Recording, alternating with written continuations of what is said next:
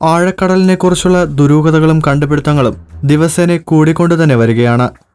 അവയിലെ രസകരമായ ചില ദുരൂഹതകളെക്കുറിച്ച് ഈ വീഡിയോയിൽ കാണാം. Missing submarines. 1968 വ്യത്യസ്ത രാജ്യങ്ങളുടെ 4 മുങ്ങിക്കപ്പലുകൾ ദുരൂഹമായ രീതിയിൽ കടലിൽ അപ്രത്യക്ഷമായത് എല്ലാവരെയും അതിശയിപ്പിച്ചിരുന്നു. ആദ്യം ജനുവരി 24 ഡക്കാർ എന്ന ഇസ്രയേൽ മുങ്ങിക്കപ്പലും 2 ദിവസങ്ങൾക്ക് ശേഷം മിനർവ് എന്ന ഫ്രഞ്ച് മുങ്ങിക്കപ്പലും കടലിൽ കാണാതായിരുന്നു. ഇവയിൽ ഡക്കാർ എന്ന മുങ്ങിക്കപ്പലിന്റെ ഭാഗങ്ങൾ മാത്രം 31 വർഷങ്ങൾക്ക് ശേഷം 1999 കണ്ടെത്തിയിരുന്നു. അതുപോലെ തന്നെ സോവിയറ്റ് മുങ്ങിക്കപ്പൽ അതേ വർഷം മാർച്ച് മാസത്തിലും അമേരിക്കൻ മുങ്ങിക്കപ്പൽ മെയ് മാസത്തിലും പസഫിക് സമുദ്രത്തിൽ ദുരൂഹമായ രീതിയിൽ അപ്രത്യക്ഷമായിരുന്നു. എന്നാൽ ഈ കപ്പലുകളുടെ ഭാഗങ്ങളൊന്നും ഇതുവരെ ലഭിച്ചിട്ടില്ല. അങ്ങനെ 4 മുങ്ങിക്കപ്പലുകൾ ഒരേ വർഷത്ത് പല ഭാഗങ്ങളിൽ മാഞ്ഞു പോയതിന്റെ കാരണം എന്താണെന്ന് ഇതുവരെ കണ്ടെത്താൻ കഴിഞ്ഞിട്ടില്ല. Mystery see sounds. 1997 ബ്ലൂപ്പ് എന്ന വളരെയധികം വിചിത്രമായ ഒരു ശബ്ദത്തെ NOAA എന്ന അമേരിക്കൻ കപ്പൽ സൈന്യം ആദ്യമായി രേഖപ്പെടുത്തിയിരുന്നു.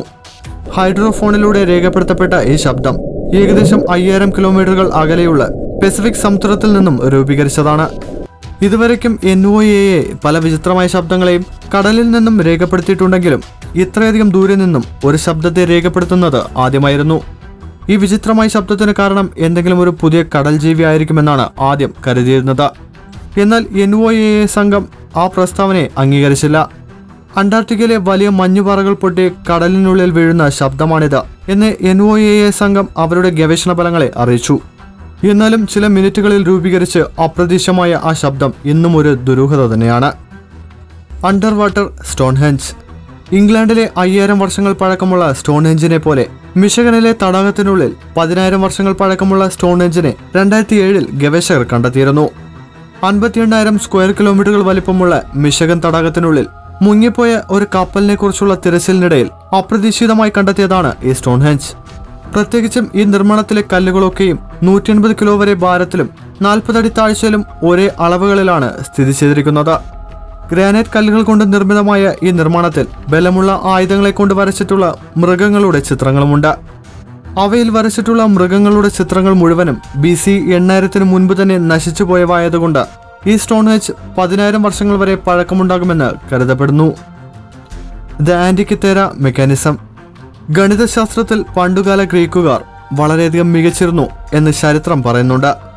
എന്നാൽ അത് ഊർജിതപ്പെടുത്തുന്ന വിധം ഗ്രീസിലെ ആന്റിക്കിത്തേര എന്ന ദ്വീപിലെ കടലിനടിയിൽ പണ്ടുകാല ഗ്രീക്കുകാർ ഉപയോഗിച്ചിരുന്ന ഒരു ആനലോഗ് കമ്പ്യൂട്ടറിനെ 1902 കണ്ടെത്തിയിരുന്നു. ഏകദേശം 2000 വർഷങ്ങൾ പഴക്കമുള്ള ഈ കമ്പ്യൂട്ടറിനെ സീ ആൽഗയെക്കുറിച്ച് ഗവേഷണം നടത്തുന്ന സംഘം കടലിനടിയിൽ 150 അടി താഴ്ചയിൽ കണ്ടെത്തിയിരുന്നു. ഈ കമ്പ്യൂട്ടറിലെ ചക്രത്തിന്റെ പ്രവർത്തനമനുസരിച്ച് ഗ്രീക്കുകാർ കാലാവസ്ഥ മാറ്റം, ജ്യോതിശാസ്ത്രം തുടങ്ങിയവയെക്കുറിച്ച് അറിഞ്ഞിരുന്നതായി പറയപ്പെടുന്നു. വെങ്കലം കൊണ്ട് നിർമ്മിതമായ ഈ യന്ത്രത്തെ ഇപ്പോൾ ജനങ്ങൾ കാണുവാൻ കാഴ്ചബംഗ്ലാവിൽ വെച്ചിരിക്കുകയാണ്.